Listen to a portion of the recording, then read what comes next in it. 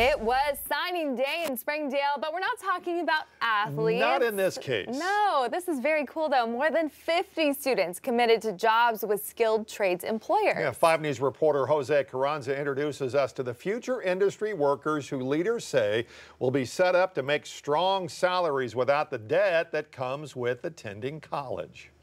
Meet. Hi, my name is Max Tischer. A student at Don Tyson's School of Innovation, and also I work for Brunner & Lay. They do industrial mining tools. Already in his future career. We're focused on making sure that our students get applied work, earn while they learn, and chances to meet our business and industry partners who are ready to employ them and educate them moving forward.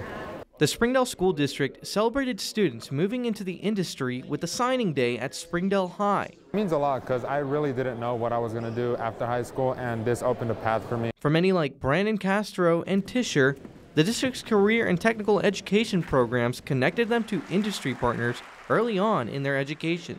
The district's approach is something they say is a part of a new wave of education. The career and technical education is literally getting into the workforce every single day, where students are out in the field with subject matter experts, earning while they're learning.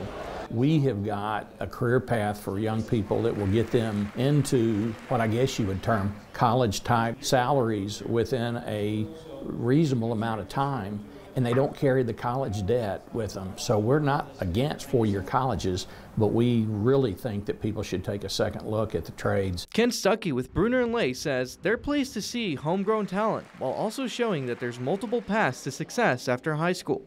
This young group that's coming through the schools now and through technical education and through two-year schools, they're finding the path is wide open because of the aging of a lot of manufacturing people. It's just the start of my life, and I think it has so much opportunity there.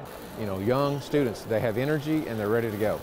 And our kids today in our public school classrooms are being prepared for jobs that don't even exist today. And I think they're going to be creators of jobs in the future that don't exist today. They're entrepreneurs and they're ready to work. In Springdale, covering news where you live, Jose Carranza, 5 News.